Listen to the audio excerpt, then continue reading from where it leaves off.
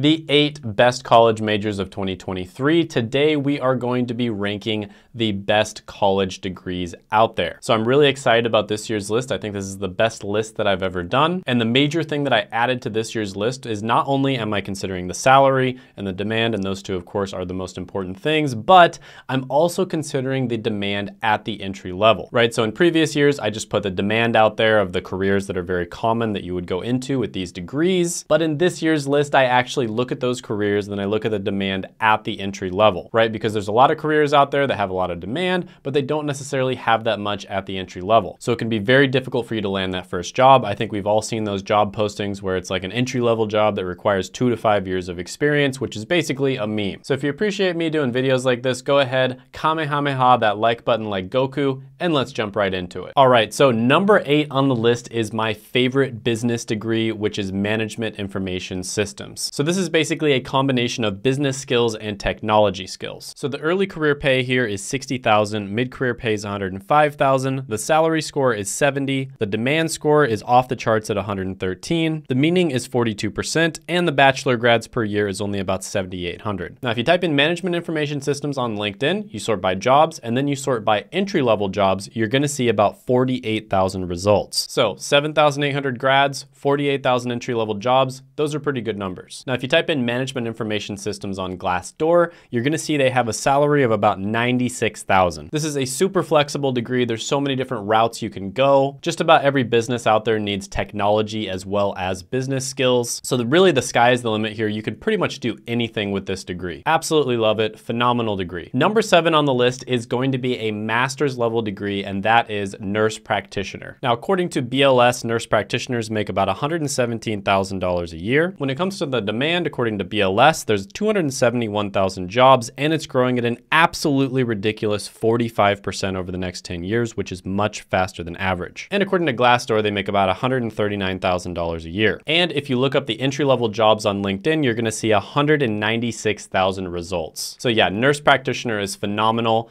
Medical degrees are great because you actually have to get them in order to get into the careers. So it's not an option like it is with a lot of technology or business degrees, it's a necessity. And that could be a good thing or a bad thing depending on your perspective. But with that being said, tied with nurse practitioner is also going to be nurse at the bachelor's level. So nursing at the bachelor's level, 60,000 a year, 79,000 mid-career pay, salary score is 56, demand score is 135, meaning score is 83%. A lot of healthcare degrees have very high meaning scores, and meaning does tend to correlate with long-term happiness with your career. And the bachelor grads per year is 134,000. If you type in nurse on LinkedIn at the entry level, you're gonna see 582,000 results. And if you type in nurse on Glassdoor, you're gonna see they make about $73,000 a year. So healthcare related careers, a lot to like. And then beyond the simple demand score is just the simple fact that, you know, healthcare related careers, you're pretty much always gonna have a job. Like even if it's the end of the world, the apocalypse, you're still gonna have a job, right? There's always gonna be nurses and doctors taking care of people. Number 5 on the list is gonna be electrical engineering at the bachelor's level. So with this one, the early career pay is 70,000, mid-career pay is 119,000, salary score is 91, demand score is off the charts at 109,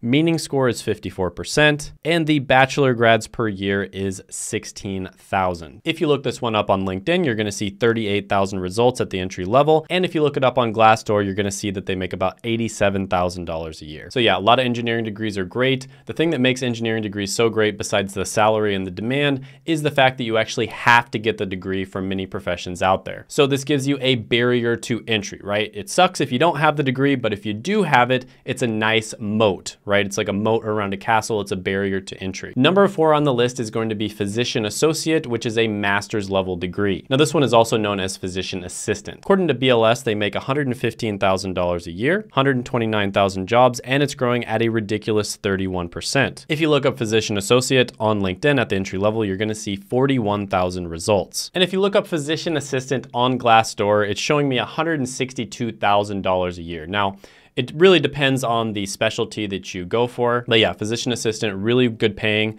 One thing I absolutely love about physician assistant, and it's very similar to nurse practitioner, but even more so, is that it's incredibly flexible. So one of the big problems with a lot of medical degrees, especially medical doctor, is that you have to choose a specialty.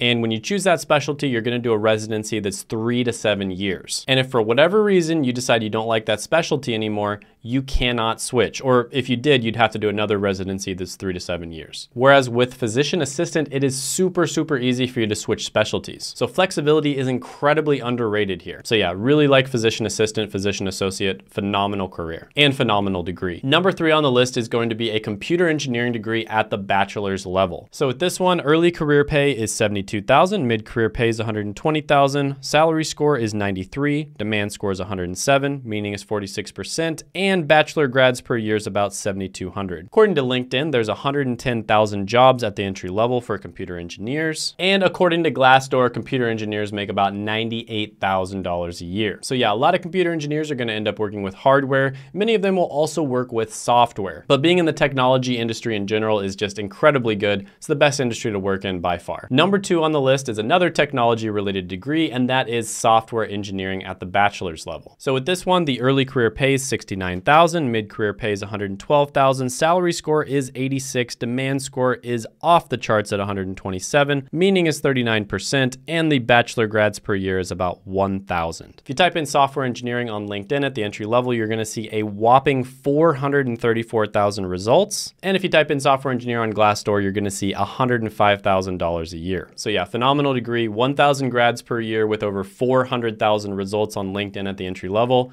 Those are pretty good numbers. Number 1 on the list is actually the same as software engineering in many countries, but in the United States, they're separate, and that is going to be computer science. Early career pay here is $68,000, mid-career pay is $114,000, salary score is 86, the demand score is absolutely insane at 154, the meaning is 41%, and the bachelor grads per year is 22,000. Now, if you type in computer science on LinkedIn at the entry level, you're gonna see 191,000 results, and if you type in computer science on Glassdoor, you're gonna see $91,000 per year. But realistically speaking, you could become a software developer, a software engineer, etc. There are so many different routes you can go with a computer science degree, and of course, you're gonna be working in tech, which is the best industry to work in. Speaking of tech, the number 1 way that I recommend to break into technology as fast and efficiently as possible is to take a course from this company called Course Careers. I've interviewed many people on this channel who have used the service from Course Careers. For instance, Abdul graduated from high school, briefly considered doing the whole college thing, but he kind of just wanted to start making money right away. So he took this course from Course Careers and he was able to land a tech sales job